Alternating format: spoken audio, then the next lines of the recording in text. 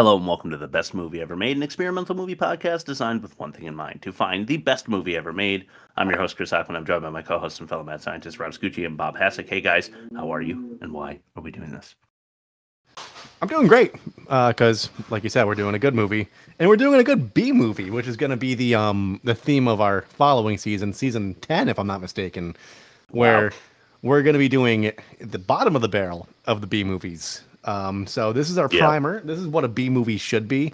It's low budget. I think Kevin Bacon's relatively unknown at this time. Correct me if I'm wrong, but he definitely wasn't like the Hollow Man that we know and love, So he does always look like he's wearing somebody else's skin for some reason. So it's not too far off. But so I'm very excited to kick off the next season and to end this one. And that's all I got. Bob?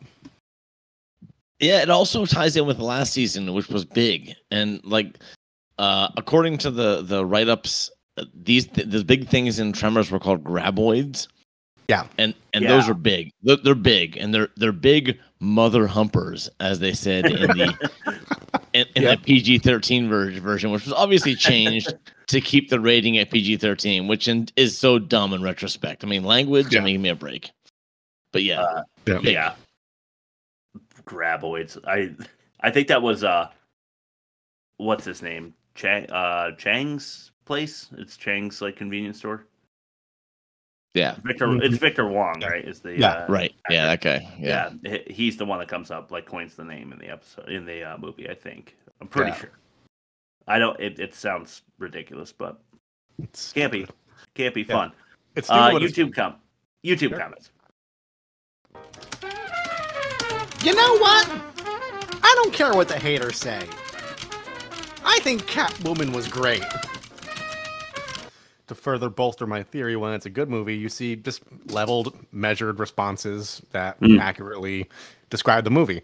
So, number one, the characters are what make this movie. Shows you must have. That wasn't me. That's them. Shows you must have great characters in a film to make it stand the test of time. Love the fact that Val and Earl are typical '90s blue collar workers. They give the movie more authenticity. Next comment. I remember watching this in theaters. R.I.P. Fred Ward. He died last year, apparently. Next comment. This is a great movie. Kevin Bacon and Fred Ward have great chemistry and are really funny.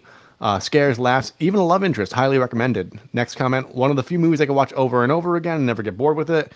And the last comment. Fun movie, great cast, thrills, smarts, and humor still holds up after all these years. Which is all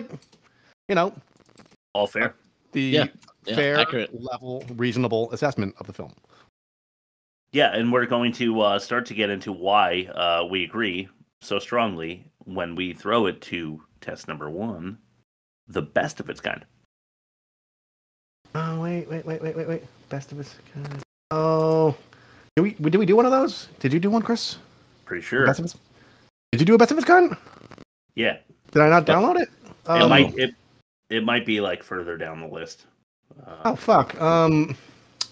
Yeah. Well, shit. Wait, hold on. No, you started at test 3. What works well? It's number one. The best of its kind. I just must have not seen it on the Google Drive, so thank you, Chris. Yeah. Was that clear? Because hold on. I'm going to play it one more time. Do it one more time. It's number one. The best of its kind. There we go. Well, I'm off to a great start with my soundboard. Nice. That's on the bingo card. Lake Placid with Bill Pullman. I know it's not a good movie. I know that. Horrible. But I like it. 47. Okay. It's Bill Pullman. He's awesome. He is awesome. Yeah. Man, that speech in Independence Day, that movie that Bob loves so much. Oh, God, don't even start. Welcome to Earth, motherfucker. Yeah, but Bill Pullman. The Faculty, Jordana Brewster and Josh Hartnett, 55%. Are we doing that one? That's a movie we have done, yeah. Deep Blue Sea, a movie we must do. Yep. It's got a 60, surprisingly. I think that's because it has Samuel L. Jackson in it. Isn't the LL Cool J giving a really good omelet recipe too? Is that one? It might be. I don't remember. He's got the camcorder and he knows he's about to die, so the way he wants to be remembered is how to make the perfect omelet.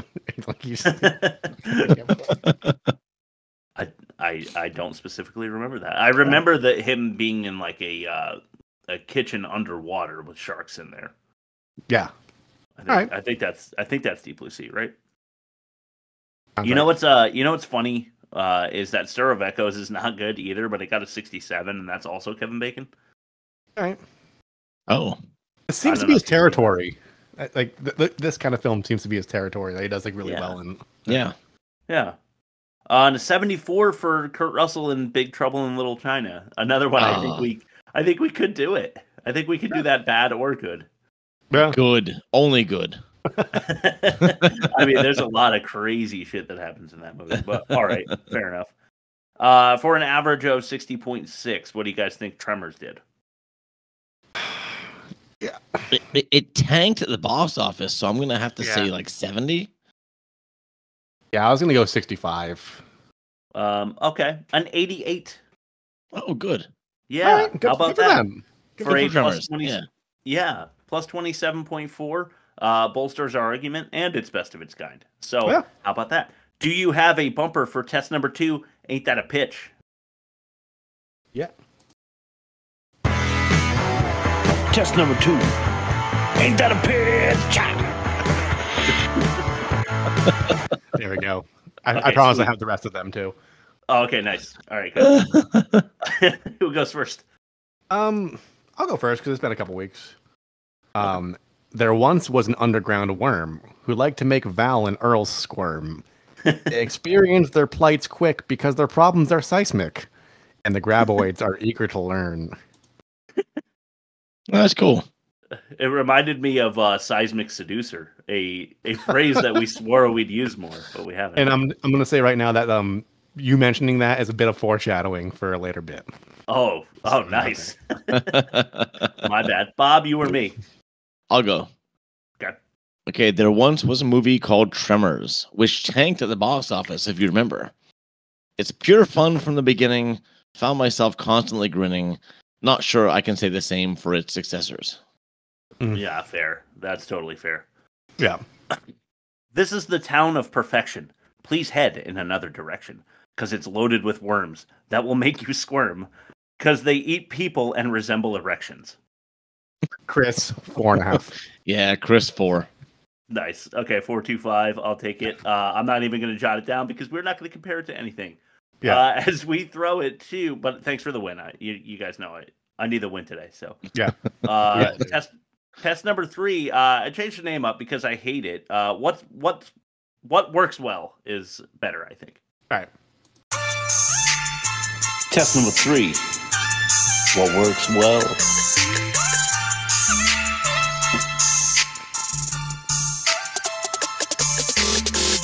Yeah. I love the music.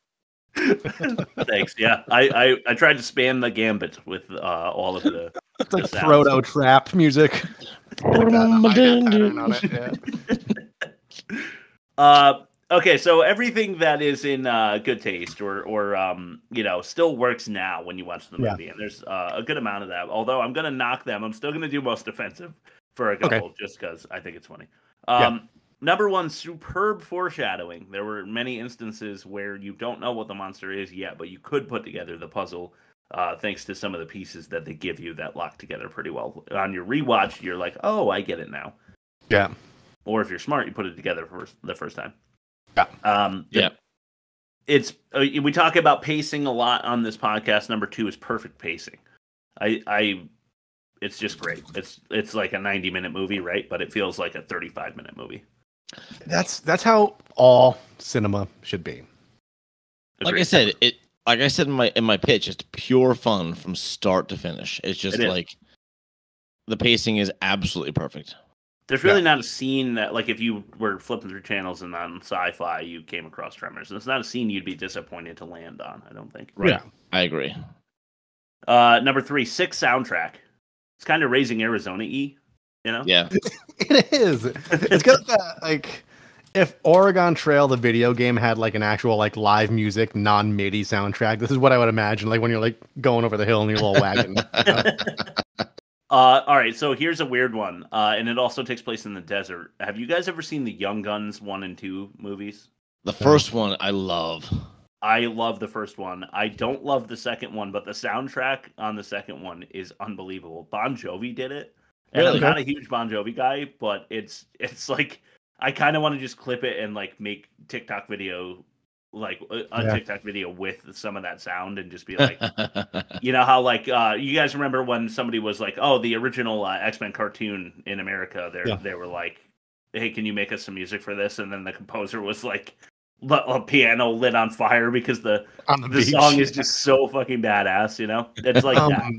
It's better than the movie. Other unassumingly great video game soundtrack, Sonic the Hedgehog 3 by Michael Jackson. Oh, wow. No He had a heavy hand in that production, and it's fucking sick. No Really? shit. Yeah. 3 or 3D, I forget. There might be, I'm not a big Sonic guy, but it's one of the Sonic games is Michael Jackson scoring it. I always thought Sonic was fun, but I never really, I was not a huge, like, we were not a big Sega household. So. I don't like the fast side scrollers. It's just like... Yeah. It gets a little boring. Yeah. Yeah. Number 4, correct character creation and cultivation. Right. I'm surprised with the perfect pacing. This kind of goes right hand in hand. You meet Earl and Val in the beginning. You meet a science lady who is like very charismatic. Right up front, you just love all these characters. Victor Wong's, I think it's Chang. I feel bad now if it's not. But Bert, you like Bert. Even Reba McEntire's character. You know, everybody you meet them, you kind of get them immediately. It's just good writing. Everybody makes sense. It's one of the things. Early Simpsons are especially good for this. They have really the characters were developed right off the bat, and whatever weird situation they're thrown in, you could reliably guess how they're going to react to that situation, right? Because they're developed so well, like right in the beginning exposition scenes. Sure. I'm going to call worst. What do you call that? Most offensive with Science Lady. Yeah, I know. I didn't know what to do. I was like floundering, and I was like, "You have to say something. You don't want dead air, so just go with lady." You know you shouldn't, but like I couldn't think a scientist. How's that? No, I knew what you were talking about. So and also Reba McEntire was her first movie. I did not know that. Oh, I didn't know that either. And the director was actually very much like, no, I'm so sick of these pop stars and these musicians saying they can act. I'll give her an audition because, you know, as a favor. And he ended up loving her. And she did well, I thought. Yeah, she was good. I'm going to hold any more thoughts on that subject for later. Number 5, creative camera angles. It wasn't. I don't want to say it was run of the mill. There was some rehashing of other clever angles I've seen in earlier movies, but they do enough of it to keep it fun. Like on the ground through the dirt, I thought was really cool. I mean, that was probably CGI'd, but like it was a cool idea. There's some Dutch, but not Battlefield Earth level. You know, there's so some low angles, some high angles. Just keep you guessing. You know, which is fun. No, I don't think there was any CGI in this at all. Okay, so they really must have dragged the camera through the dirt. Which totally, they awesome. totally did. Yeah, which looked really awesome.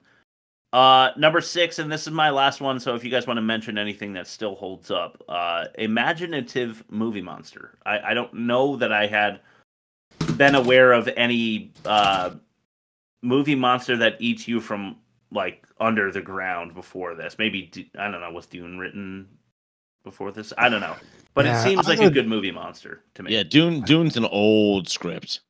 It's an old novel, but it wasn't quite the same. No, it's not. No. It's not. I really thought that the monster was creative. The only thing it closely resembles to me, which I'm not sure which one came out first, but the sandworms from Beetlejuice. Maybe like I got very. This came out first. This came out first. Yeah, I think so. This was 90. This came out first. Yeah, I think Beetlejuice was 91. Okay.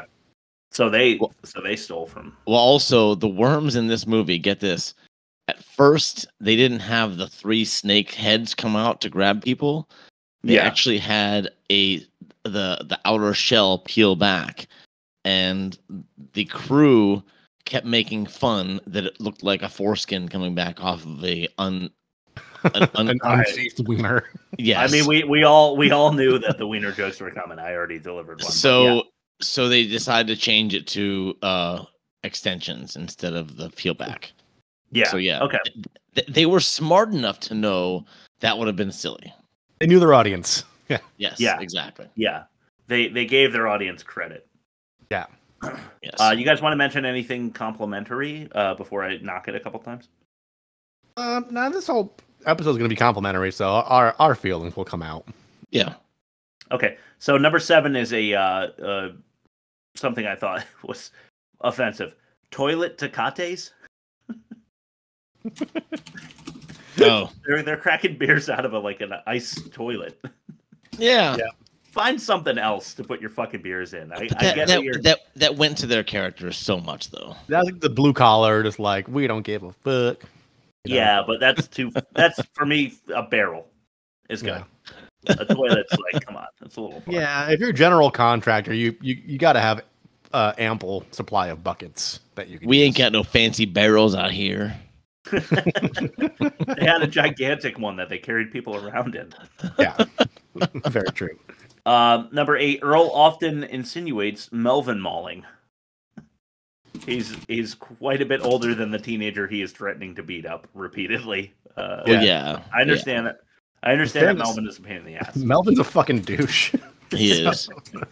Yeah, he is.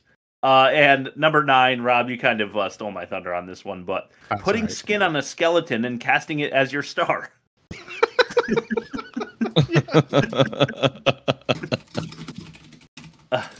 All right. Anything else offend you in the movie before we move on to the next bumper? Nah. But you know what, Kevin Bacon, I was thinking how what he resembles. It's Scott Wayland during his Velvet Revolver days with like the Guns N' Roses band. 'Cause he has like that gaunt, like heroin addict, like weird, like receding hairline that's like kind of spiked up a little bit, and it just makes you look like, I don't know, not real. Like you're wearing somebody else's. He's got a receding upper lip line. Yes, he does. Very true. Very true. Okay, test number 4, the best dialogue. Test number 4, the best dialogue.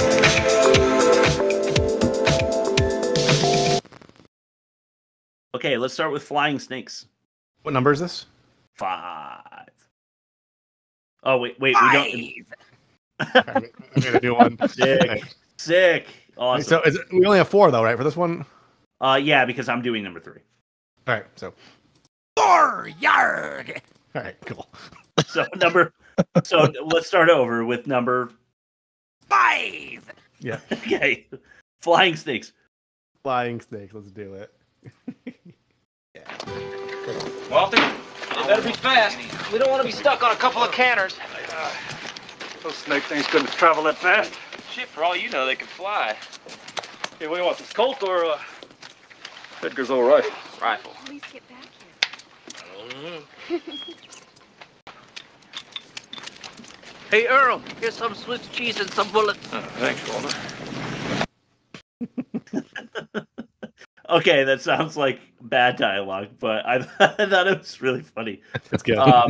The flying snake stuff, yeah, fine, but the Swiss cheese and bullets is like really odd. Like you get the idea that Chang's convenience store is run by a very cheap Chang, and his helping hand is some bullets and some cheese, and that was a perfect way to cement that feeling about the man who's got a bunch of equipment that doesn't work in his convenience store as well. Yeah.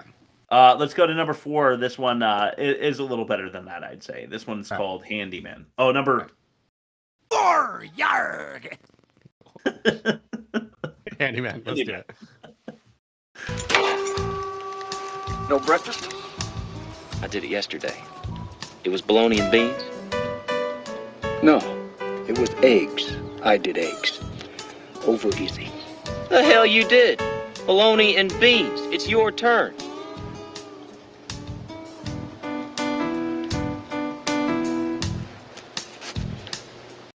Well, I guess when I'm your age, I'll forget what I eat too.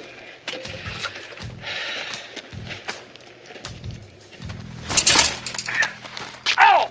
God damn it! I ask you, there's a job for intelligent men. Show me one. I'll ask him. I mean, if we were real serious about money, we'd quit being hired hands. Handyman, Earl. We are handymen. Yeah, we should quit this job and find ourselves some real employment. Are you gonna give up all this personal freedom? I don't know. I listened to Weird Al's Handy after this movie, by the way. I don't know if you know that one. No. He's like, I'm so handy. Oh, yeah. Okay, yeah, I remember That's that. good. That's a good one. What better way to set up their relationship? Yeah. I love the bologna and beans. Eggs over easy. Let's do the rocks, paper, scissors thing to see who wins, and they rocks, paper. And I don't know if you noticed, but I think Val only wins one of them. I'm pretty sure. Yeah, I think Earl wins like 4 out of 5. Yeah, because doesn't he do scissors every time and gets smashed by a rock? Like, they do the same one every time, but like the one crucial moment, like they switch it up and it fucks it over. Yeah, Speaking to how iconic that scene is, I was talking to somebody from work, and they're like, "Oh, what are you getting into tonight?" I'm like, "Oh, I'm watching Tremors, a movie that people probably don't have in the regular rotation at this point in time." Maybe not. And all they do is reply like, "Yeah, rock paper scissors." That was the response in text. Yeah, That's great. I really do love the argument, and then the Earl says is this a job for intelligent men? And Kevin Bacon's Val says back, I don't know, if I see one, I'll ask him, or something like that. Yeah, it's just a clever little, it gives them character, and you understand where they are in life and why they want to leave perfection. The blue collar ball breaking, yeah, they love each other like brothers. It's just really good. Number 3, this is Val. I'm going to do this one myself. There's really not going to be much voice work here. But... Wait 1 second. Number 3. Damn, these are great. Are these? Are you ripping these off of SpongeBob? yeah. I just want to do a pirate voice. If you turn it up real high, you hear my daughter. Your pirate voice. Yeah. You hear my daughter like giggling in the background underneath him, going. She's like 1, 2, 8, 7, 4. Can you play it one more time for me? Number 3. Yeah. Dude, it's so awesome. Let's keep these for next season, please. They'll be in the rotation. Don't worry. Oh, hell yeah. Okay, so Val is Kevin Bacon, and Rhonda is, I'm sorry, I don't know the actress's name, but the love interest, the science lady. Mm-hmm. Yeah, and because she's a science major, I think she's still in college. So I don't know that you could call her a scientist. Really, she hasn't graduated yet. So for now, a science lady. They keep going to her for all of the information because she's much smarter than everybody in this town, or at least more knowledgeable. Let's put it that way. Mm-hmm. So Val, when the graboid is trying to he's doing something suspicious. The worm is underneath the building, and nobody knows what it's doing. And Val says, "Hey, Rhonda, what do you think it's trying to do now?" And Rhonda says, "Why do you keep asking me?" Super flat. Because like she has any idea of what the thing's fucking thinking, and it made me laugh. So I put it down, but it's not quite as good as number. Oh. Holy shit. We have fun here. Plan ahead. Let's do it. Those college kids turn up oil or uranium or something out there? Next thing, the feds will be at our door. Sorry, time to move. Eminent domain. Down, honey, down. Yeah, Bert. The way you worry, you're gonna have a heart attack before you get a chance to survive World War III. We'll see. Hey, guys, listen. Herring going out. What do you think? Could be. Catch you later, Chang. We got a schedule to keep. Oh, yeah. See, we plan ahead. That way we don't do anything right now. Earl, explain it to me. I love that line. Yeah. That's really something I would say in the workplace. Just like when you're pissed off over like a new like procedure being implemented, and you're like, "Oh, okay. Well, he said to do it, so fuck him." Yeah, no, it's a good setup because it makes them seem I don't know, a little lazy or something, but lovable. Chang's equipment's faulty, which is important. That piece of equipment is important later in the story, and then you get a feel for how Bert is like anti-government, save all your guns, like they're coming for you kind of guy. Yeah. So it sets up a lot of what's going to happen later in the movie. So Yes, and not only totally. is it funny, but yeah, it's really good setup. And go ahead, Rob. It's casually folded in. Like it's not like Yeah. no one's explaining anything. It's like, oh yeah, you're the Doomsday guy. Like it's Right. just like, oh, that's the dude. Yep. It's good writing because it's not they're not hitting you over the head with it. Yeah. Exactly. Casual is a good way to put it. I agree. Yeah, and it just doesn't make you feel it seems like a regular conversation. It doesn't make you feel like they're forcing it. So. Yeah. And some more of that with number 1, Daddy. I don't know what I was thinking with that one. I was getting a little slappy. Oh boy. Jeez. Okay. This one's called Shithead. All right, let's get the snare rolling real quick.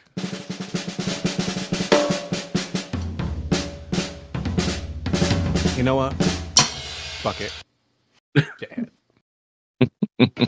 I'm making the run for the cat. Like hell you are. Get real, Earl. I'm faster than you. Yeah, but I'm best at driving the cat. Not while I'm around. Look, damn it, now listen to me. I'm older and I'm wiser. Yeah, well, you're half right. Damn. I lost. Guess I'll have to do it. I won. I pick who does it. Ready when you are, Miguel.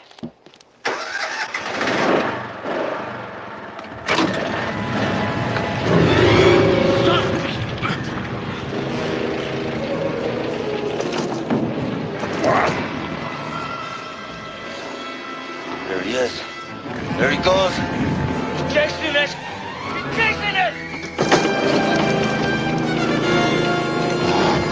It's going! This one's going too!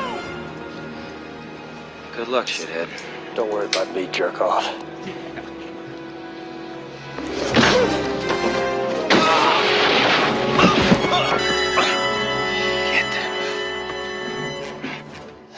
You suicidal son of a bitch.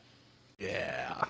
I mean, it's really good. I mean, they do the balance of comedy with action well, and you feel like these guys really do love each other, you know? And they're calling each other shithead and dick fart or whatever. I don't know what they call each other, but like, And I know one of them. It's badass without trying to be badass. They're just like kind of like, oh, like it's just another day on the job for them. It's what it seems like. It's like they're trying to leave for their own reasons, but like this thing happens, like, oh, we better stick around and figure this out. You know, like, Yeah. like okay, Yeah. let me bring my socket wrench with me, or whatever. But then, like after insulting each other like that out of love, Earl is clearly very upset that Kevin Bacon is now running for his life. Yeah, but it mixed in a little bit of that lawnmower idea, which is I wanted that to prompt me to say that they came up with a lot of really clever ways to distract the graboids too. So that was one there with the lawnmower, and we'll talk about more in the catch-all because most of it's positive. But for now, Rob, why don't we send it to your ad read? Sure. Today's episode of The Worst Movie Ever Made is brought to you by Dante's Peak 3, Dante's Revenge. Linda Hamilton is a cafe worker in a small town, but little does she know, she's pregnant with the future OEM director, Con Johnner. In an effort to destroy the human resistance, Dante from the future sends a futuristic volcano guy to Hamilton's present time to terminate her pregnancy and boil her other grandma alive because she still has too many grandmas. Pierce Brosnan is also in this movie, but that's just the name of the character, and he's actually portrayed by Pedro Pascal. Dante's Peak 3, Dante's Revenge. The magma will find you if you don't start running now. I am absolutely going to that. Could you imagine seeing a volcano guy coming, like he just burns through like the saloon doors, like walks right past Hamilton, just like punches her grandma in the fucking face. Like in Wicker Man when Nicolas Cage is in the bear suit. Right. He's like starts decking old ladies. Yeah. And then he's like, stay down. He's like drop kicks that lady into the fucking wall. That's a great movie. Worstmovieevermade.com. If you want to see our back catalog, we do cover The Wicker Man in season 1. We do, yes. I think it was like what, number 3? 3 or 4, yeah. Yeah. 3. Test number 5, the best production. 5. Okay. Test number 5, The best production. Yeah. I played that Chinese instrument myself. Yeah. Chinese instrument. Holy shit. Okay. Well, it came out of Chinese modern on GarageBand, so I'm not. It's not another science lady comment. Chinese I'm instrument. technically correct here. Yeah. Chinese modern is like anything post 1920s. Yeah. Okay. And Jean-Claude Van Damme is like trying to get food out of a walk on the street, like for sure in that scene. Yeah. All right. So best production, I just tagged as self-aware. Okay. So Good. Yeah. I'll explain best I can. Really So 1990s and when this came out, correct? 1990? 90, yeah. So Arachnophobia came out the exact same year.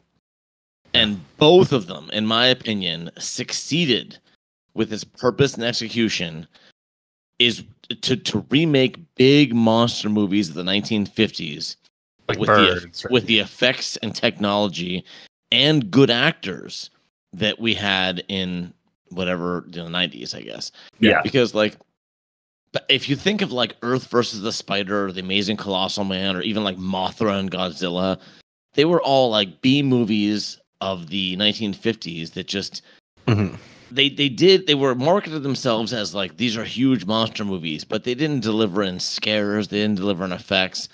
They just didn't deliver, and they couldn't get big name actors to sign on to them. But this did. Both of these movies did. Yeah. And I think that just like they succeeded. And I honestly I think this and Arachnophobia would make a seriously good double bill. I would almost suggest Arachnophobia as our good movie for the end of B movie season.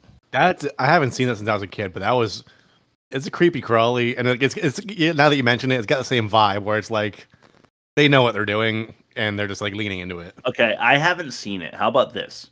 We make it the last movie of the B movie season, and I'll view it with a critical lens, and I will try to make it the worst movie ever made. And you guys, but it's got John Goodman, so good luck. Yeah, it has John Goodman. And doesn't it have Jeff Daniels? Yes. Yeah. Wow, that's going to be tough. Yeah. Good men. We'll talk about it. Yeah, definitely. But yeah, this movie is like delivering for their audience what they know their audience wants without what do we call it? Ham fisting. Yeah, no, it's not ham fisted by the third act. It's just a wink and a nudge. It's like to Bob's point. It's just like they could have turned to the camera at any point in the film and be like, you know why you're here. Yeah. No. Right. Yep. For real. Okay, test number 6, the best acting. Test number 6. The best acting. Yeah. All right, I apologize. This first clip is a little long. It's because there's a space in between. You'll see. But on either end, it's important. You should apologize for the disco intro. Anyway. I apologize for the disco intro. This is number 1. I'm using your 1 because I like it better. Oh, okay. Crybaby. Man, we decided to leave this place just one damn day too late, you know? Yeah, well, sure as hell nothing to stop us now. Everybody we know between here and Bixby's already dead. Look out!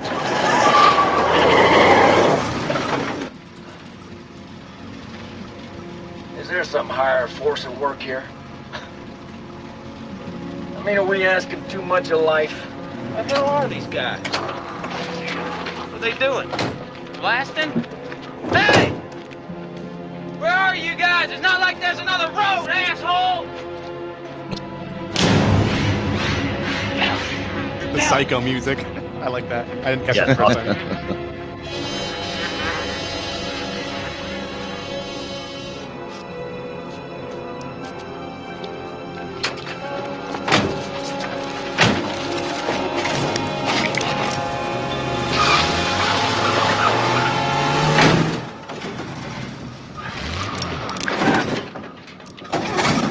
Jesus, I don't believe this. You hung up.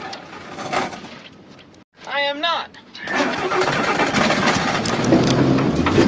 You're hung up, I tell you! You gotta bring the clutch!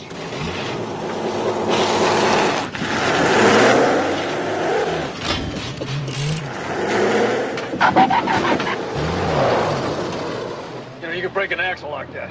Could you shut up? Hey, I don't need to spend the night out here.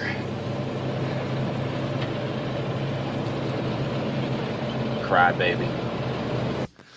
It's just the a little bit of time between the exchange where he's like, should I just nudge him just a little more? Needle him just a bit more. Yeah. Yeah. It's realistic. That's how like people actually do it in real life, and it's great. Oh, for sure. Yeah, he couldn't help himself. He had to say one more thing, but he thought about it. Their chemistry is just great. I thought the lookout scream from Earl, Fred Ward, was convincing, and that's a tough one to pull off. And not just the two of them acting really well. It's also, I thought that truck was acting great. Like that was a very convincing. I'm being attempted. Like something is attempting to swallow me at the moment. Yeah, that truck really seemed like it was stuck in something.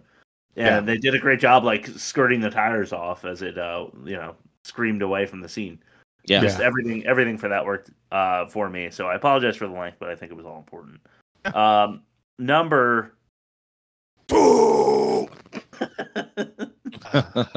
I'm just gonna start mixing twos in. like when we do fact or no fact, when Bob says his second one, can we do that? Yeah. I'll try to have a quick trigger finger on this one today. I'll have pregnant pauses. Okay. All right, this one's called Winch. Hey, Rhonda, you ever heard of anything like this before? Oh, sure, Earl. Everybody knows about them. We just didn't tell you. Oh, hell, man, no one ever saw anything like this. We're really onto something here. I'll tell you one damn thing. Old Chang don't get his slick mitts on this for no measly $15. You got that right. Woo! All right, here's the plan. We need a flatbed. Yeah, right, with a winch? Yeah, 5 ton maybe. No. Don't want to winch it. Don't want to winch it to tear it all up. All right, a crane. Yeah, a crane with lifting straps. Hey, shut up! The way I figure it, there's 3 more of these things. What? 3 more? I've got seismographs all over this valley. Now, if you compare the different readings, here's one at 2 o'clock yesterday. But here's one 3 miles away at the exact same time. Now, that's 2. But here... Yeah, we'll take your word for it. Yeah, where's your truck? Just beyond...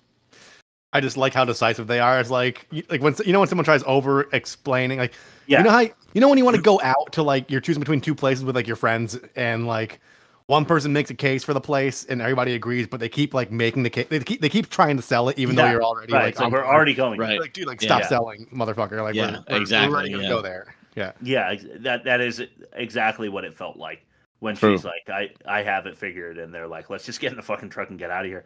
But I also love the dialogue where they are deciding how they're going to lift this creature and get it back to town, and they're they're having a small debate about what kind of equipment to use, and it just felt they didn't have to do that. They didn't have to write those lines, but it just they're treating it like a home renovation that they would probably have be on a job for. Like, they're just like they just have like their working class mentality the whole time.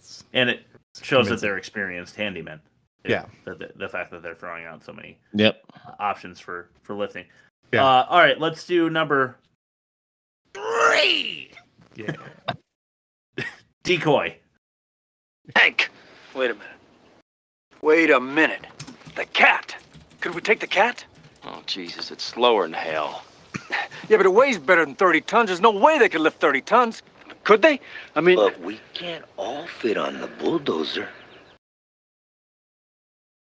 No, but we could, drag something, though. We could pull a car behind it. I don't know.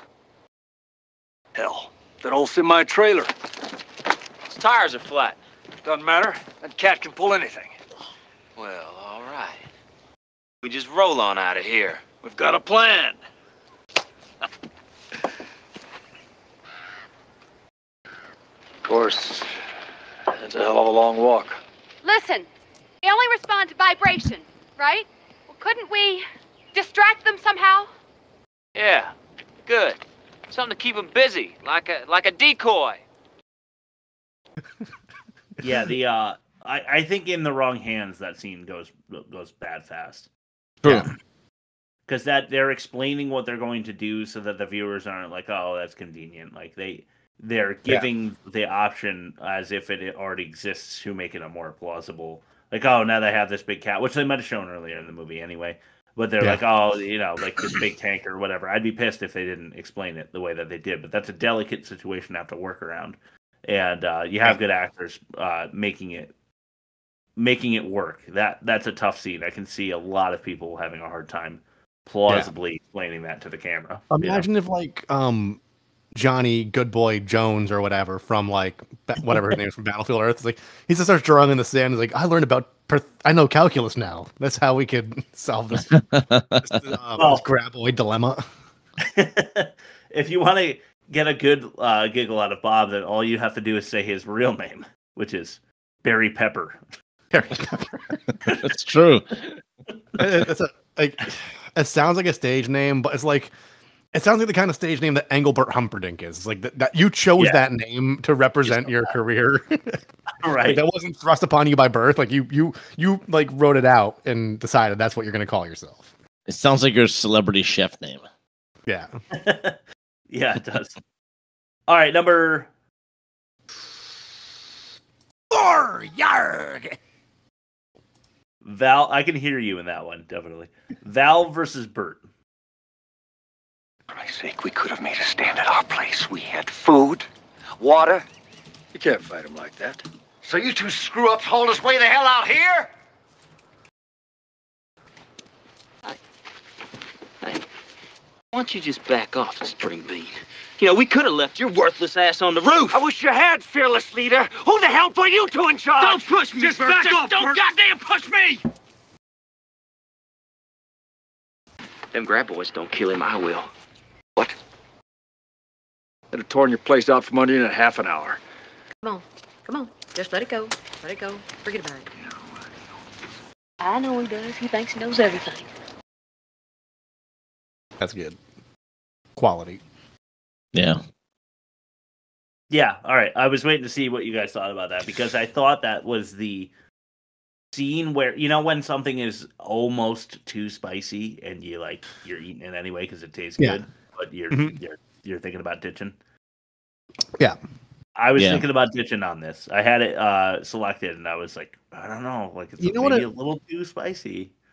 It reminds me of the 2003 or 2004 Dawn of the Dead remake when they're all on the roof.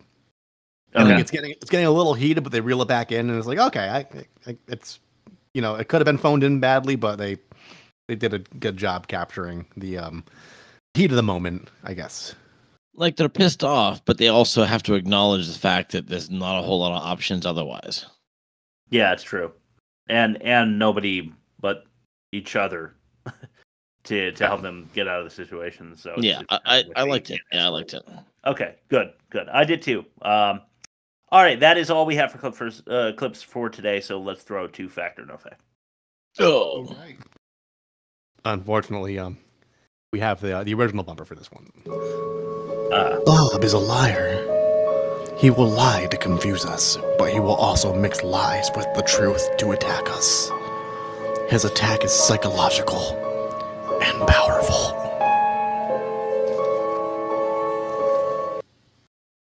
I'm going to make a prediction and say Rob's going to lose this one. Okay. Because this one is called Director Damn Near Killed Her. Anyway. It's about director Ron Underwood. Okay. So last week, or it was the week before, I forget which one, Rob said he knows jack shit about directors. So I felt bad making this one all about the director. Yeah. That's entertainment, baby. So, director Ron Underwood has directed all but one.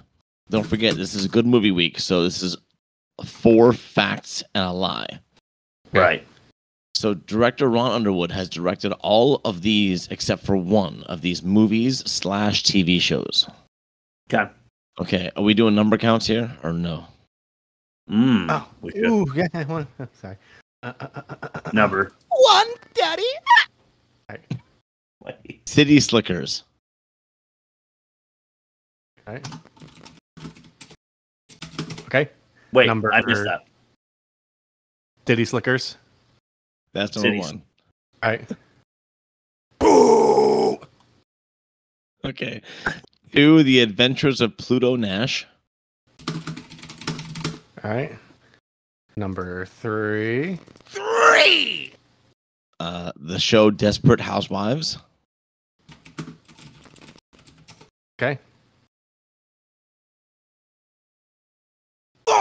Yarg! The movie Leprechaun 2. Oh yeah. No in the hood, but it's satisfactory. No, exactly. Number 5. And 5, the show Grey's Anatomy. So Ron Underwood has directed all but one. So 4 are true and 1's a lie, is what you're saying. Yes. One of them is a lie. I'm not going to explain myself. I'm just seeing like a connection between 4 of them and 1 does not belong, and I'm going to say that's Grey's Anatomy. Okay. The other ones are all kind of like funny or silly or like rooted in like characters that, yeah, Grey's Anatomy. Grey's Anatomy on that. I feel like that's a really good pick, Rob. I hope so. I'm gonna go with The Adventures of Pluto Nash. Don't know why it's jumping out at me. Okay. So, Ron Underwood, by the way, this Tremors was his first movie that he directed. I thought that was interesting. That is, and he did direct Pluto Nash. Damn. Which I thought was exciting because we did that one for one of our episodes. And he did not direct Leprechaun 2, which I might suggest for a B movie for this season. Okay. I'm down for that. But he did direct an episode or 2 of Grey's Anatomy, a few episodes of Desperate Housewives, and City Slickers, most famously. That's what screwed me. That's what screwed me up is because I was thinking of like I was thinking like show running, not directing, and I was like, there's no way he did like the whole series. But like if it's a few episodes, like, well, no director does entire seasons anymore. That's like the thing. Yeah. It's like that's certain directors do certain episodes, and it's kind of it's a thing nowadays, and ever since like the 90s. And that's why the miniseries treatment works so well, because you can get like bigger actors for like an 8-episode run and have like one director do it all together. That makes sense. Exactly. Good guess though. Well, that sucks. Okay, the catch-all. Catch-all. Okay. If you've caught one, you've caught them all. Welcome to the catch-all. Yeah. Okay. Fun question. How many are required for a stampede? That's in the very beginning. 3 or more, I guess, right? Wasn't that like the logic? I would feel like it. Yeah, I feel like it must be more than that. Like, what did they say? I forget. They never definitively answered it, did they? No, I don't think so. No, they were debating like the finer points of like what makes a stampede, and Kevin Bacon was like, I mean, it's like 3 or more. What are we talking here? And then like the scene cut. If I'm not mistaken. Yeah, I don't think they answered. I think it's got to be more than 3. Yeah, he was thinking of polygons that they have like more than 3 sides, and it's like a polygon. Right? Yeah. That's I guess yeah. Yeah, I don't know. Seismographs are cool. They are. Yeah, I agree. Okay, my next point is -2 points for having Reba McEntire because I hate Reba McEntire. I absolutely hate her. Fair. They don't. Chris, gun to head. Would you watch a movie with her or Saggy Gyllenhaal? Which would you rather watch? Saggy Gyllenhaal. I'd rather watch a movie with Reba McEntire. Okay. She's prettier even now. Okay. Fair enough. They don't immediately show the monster. I like that. That's good news. Exactly. I almost wish that they waited a little longer. Jaws logic, let the imagination do the work for you, and then you reveal it. Exactly. Getting Edgar off the tower shows a good moral compass. They immediately go to rescue, what's her name, Mindy? And the old guy, too. Like, Kevin Bacon dies and gets Mindy off of the pogo stick. Yeah. And they tried to save the old man, but... or at least investigate what was happening. But if you watch our trailer, which is live on TikTok and Instagram, you will see what happens. The horrible fate that befalls the old man. Yeah. Why not eat the sheep first, though? This almost went in most offensive. If you're a graboid, you've got a whole pen of sheep to eat. But the graboid decides to go for the old man first. Yeah. Interesting. You're right. Good point. Counterpoint. Because they sense vibrations, and sheep pretty much just like stand and graze all day, don't they? I mean, they flock and they run around, but like the old man probably like had a reaction to it. He was using a shovel, wasn't he? Yeah, he was. But you watch the sheep; they were all over the place. They did move. In Chris's terminology, he was tickling the seismic seducers. At the same time, all those sheep moving at the same time may have felt like more of a threat than a one guy. That's true. I suppose. Yeah. Guess we'll never know. Another good instance of fast character development was the old couple who were debating whether or not they even wanted to put a roof on their house. Yeah. The doctor. Yeah. It was when the old man dies, it's effective. The old man of the couple. Oh heck yeah, totally effective. I felt horrible about it. Some effects are great. I'm gonna say some are rough, but it's campy, so it's forgivable. Yeah. You know, the ones that look like the worms, like extra snakes coming out of their mouths, kind of look like pipe cleaners or something. Yeah. It's kind of a little rough. Or 3 more penises, like a giant penis with 3 more penises coming out. Yeah. Get out of the car as it's being swallowed. Yeah, I guess it's just everything's in there that safety. Yeah, also, I mean, like I can't say I've ever had firsthand experience with like being in a car that's being swallowed by a giant worm, but I imagine it's like being on a roller coaster that has lots of twists and turns. Like I'm pretty sure like they probably like you like have the core strength to like wiggle yourself out of that. I do. I don't. You do. I probably don't. I'm lanky, but I have a doughy center. Well, graboids love that, so watch out. The horses drop Earl and Val, leaving a scene of good tension. Yeah, agreed. When they run off, and then you're like, oh fuck, they're in big trouble. Yeah, totally agreed. The floor is lava. Mm-hmm. That's always fun. And then they go totally fun. Yeah. The female lead is smarter than the male leads is always nice. Yeah. Yep. And then that leads right into pole vaulting, which was her idea. Yeah.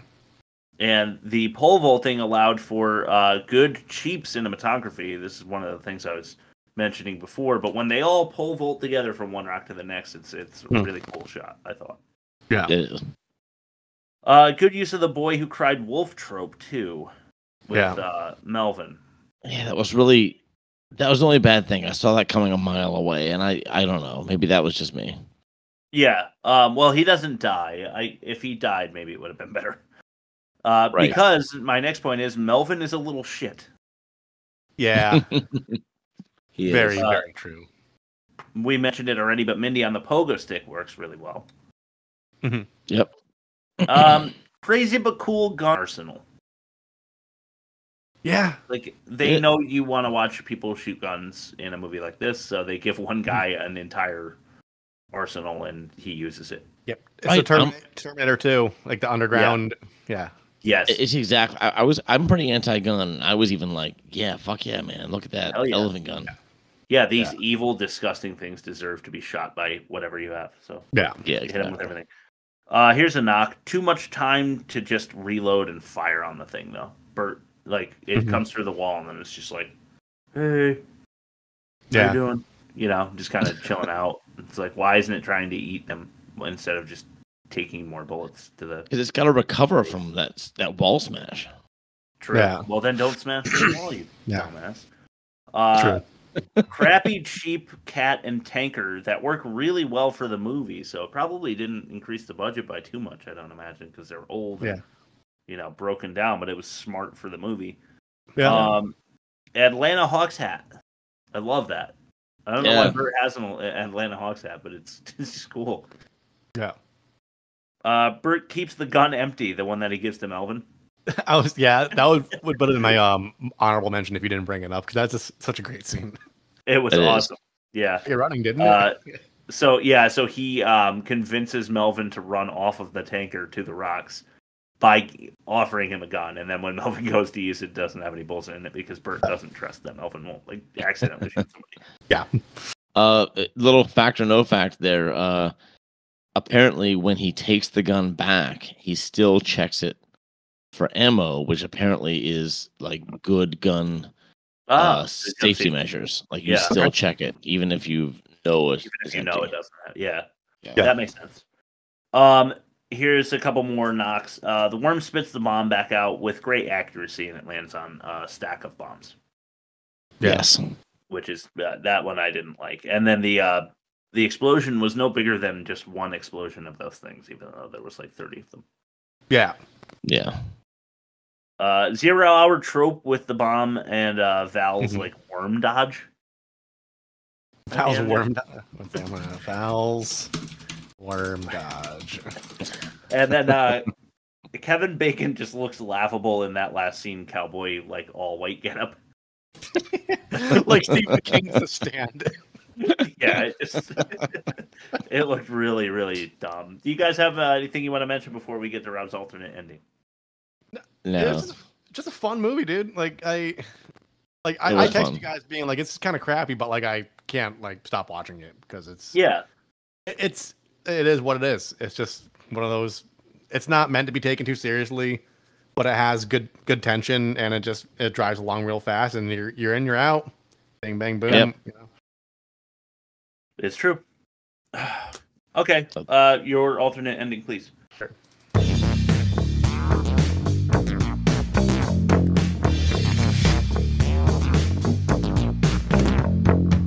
Rob's alternate ending. Oh yeah. I didn't come up with one because I'm retiring the bit for Rob's Magic Marvel Corner, which will start next season, in which I will use the minute or two during where I would do the alternate ending to systematically work myself through the entire Marvel Studios canon, which includes 33 films. Just a little sneak peek. I did watch Iron Man. Kind of liked it. It's pretty cool. Kind of neat. Yeah, it is. Robert Downey Jr. looks a lot like Mike Patton from Faith No More during his Tomahawk era, and that's pretty cool. That's exactly what I loved about the movie too. That's my main takeaway. Is like, hey man, like they could like totally like get Tomahawk on the soundtrack just by like just likeness alone. If I had thought of that, I would have watched Iron Man instead of this movie. Yeah, because I love Mike Patton. Mike Patton, he's awesome, dude. I love everything. His Dillinger Escape Plan stuff, the Mr. Bungle stuff. It's all good. Yeah. All right. I mean, like that's it. I'm retiring the bit. It'll come back in some way, shape, or form. I'm sure by episode 500 once I get through all the Marvel stuff. But hey, I say if you think of one as you're going, just throw it in the mentions for the catch-all. Yeah, just throw it in the mix. Yeah, or something. Yeah. But I'm excited about the Magic Marvel Corner. I'm going to try watching Hulk this week just because I want to get ahead a couple weeks. Just it's Edward Norton though, so I mean I'll try to tolerate it. Right? It's bad. Okay, fair enough. Bad credit names. Yeah. All right, cool. Bad credit names like. I'm Harvey Manfred Johnson.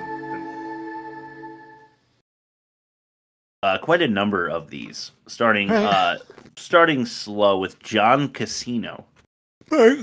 Fun. Yeah, that's kind of cool. Pamela Berbermeyer. Okay. Jeffrey Hagenbuckle. Hagenbuckle? Yeah. Wow. George Moose Colucci. Is Moose like chocolate mousse or like the animal? Like the animal. Okay. That's one of 3 nicknames. Here's the next: Cowboy Joe Elroy. Yeah. I really like this one. I'm assuming it's Jesus, but I'm reading it Jesus Chewy Perez. Chewy? Chewy. Chewy. Yeah. Hair and makeup was done by the Flying Fabrizi sisters. Nice. Rice Rususki. Rice Ruskuski. Okay. And then this person wins. We've heard this name before. I'm sorry. It just wins. Aaron Glasscock. Yep. Yep. You just win. So there's that. Instead of comparing the movies, I thought it'd be fun if I just reminded everyone of all the good movies that we've done so that you can go back into the archives and listen to them if you like. At theworstmovieevermade.com. Yeah, absolutely. Tremors, Terminator 2, The Exorcist, The Crow, The Empire Strikes Back, Airplane, The Dark Knight, Raising Arizona, Jaws, and The Big Lebowski. Weird. 7 of them start with T. Oh, okay. Yeah. All right. But 4, 5, 1, 2, 3, 4, 5, 6 of those start with the. So. I like it. All right. Do you want to plug our shit, Rob, and then we'll send it to Bob? I love you guys. Thank you for listening. Yeah. www.theworstmovieevermade.com. You could find us on Spotify, Google Play, Apple Podcasts, iTunes, all that good stuff. YouTube episodes go live on Sunday, very early, like midnight, Saturday night into Sunday, I guess I should say. And our Tic Tac. I sound like the Congress people. Mr. Chu, does this Tic Tac have Wi-Fi's in it? I don't know if you guys watching that or not. But anywho, if you did watch, email us at theworstmovieevermade.com because you can also click the little envelope and shoot us an email. Suggest movies. We're doing our B movie season. This is as Chris said last week so succinctly, it's if you're going to a double feature, this is the one that you see on your way out, basically. You go for your A movie, which is the one everybody wants to see. The B movie is what just fills the double feature. And we're going for the bad ones. This was a good one. Bob? I was gonna say graboids, but I'm gonna replace it with Glasscock. Glasscock. But what's our movie for next week? Did we announce it? Oh, no, we didn't. I'm really glad you said that. We got to check the poll right now. Already got fingered. Come on. I don't know if that's a B movie though. I mean, it's. I would consider it to be one. It's not an A movie. I'll tell you that. Yeah. Was it big? Was it major studio released? That's the thing. It's holy shit. It's Sharknado by a mile. Yes. Okay. Nobody voted for Time Cop. That's a B movie. It's a low budget. It's a B movie. Okay. I like it. Time Cop is not a B movie. It was definitely a major studio. Okay. I really just wanted to get back to the action movies that I love. Sharknado. Okay. I have a Steven Seagal B movie. A Steven Seagal and Mike Tyson. Don't look it up. It's going on my list. Whatever week you do that, I'm doing that too, so we have a better chance. I'm also going to do my due diligence and research what a B movie is because I know the concept of it, but I didn't think of smaller studio because I assume big studios can put out B movies too. So I'll do my research and come up with an actual list of B movies that I'm going to pull from for the polls because it's all just the same to me. It's just things on a screen that happen to me, so I don't really consider where it's coming from. I just consume it and then I move on. So I'll do my Sharknado had a huge following, but it was definitely a low budget. I want to say straight to video release. It was one that popularized the sci-fi let's just take 2 random scary things and throw them together. Yes. Yeah. Exactly. So it's a good one to do because it is a moment in movie history, so we should talk about it. It is. I'm excited. One of the films of all time. Never seen one of the films of all time. Yes. All right, cool. Rob, can you play number 2 one more time? Sure. Let's countdown number 2. All right. Bye. That was my Nathan Explosion from Metalocalypse impersonation. Okay. See you guys. See you next week. Sharknado. Let's do it.